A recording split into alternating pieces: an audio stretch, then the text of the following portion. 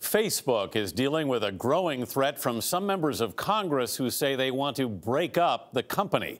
CEO Mark Zuckerberg testified at a House committee hearing in Washington yesterday.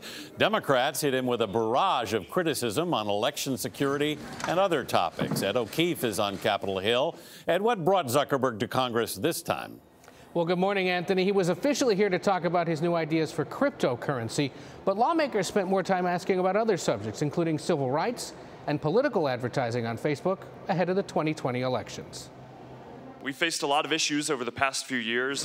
Officially called to testify about his ideas for new cryptocurrency, lawmakers pressed Mark Zuckerberg on a variety of topics, like concerns about diversity at Facebook. You have ruined the lives of many people, discriminated against them. And whether the company is doing enough to root out sex traffickers. We're working with law enforcement and building technical systems to identify. Well, you're not working hard enough, sir. But it was Facebook's plan to continue running ads from political candidates, even if they're misleading, that earned special interest. It seems that a policy that allows politicians to lie, mislead, and deceive would also allow Facebook to sell more ads to those politicians, thus making your company more money. The very small percent of our business that is made up of political ads does not come anywhere close to justifying the controversy that this incurs. New York Congresswoman Alexandria Ocasio-Cortez asked Zuckerberg whether she'd be able to buy ads with false information about her liberal environmental plan.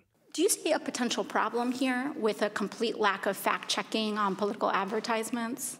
Well, Congresswoman, I think lying is bad, and I think if you were to run an ad that had a lie, that would be bad. So you won't take down lies, or you will take down lies? I think it's just a pretty simple yes or no. In a democracy, okay, I believe that people should be able to see for themselves what politicians that they may or may not vote for so are you saying, won't take judge them their down. Character for themselves. Some Republican lawmakers refrained from attacks and praised his ideas, comparing Zuckerberg to the president. You're both very successful businessmen, you're both capitalists, you're both billionaires, you've both challenged the status quo. He calls it draining the swamp. You see it as innovation.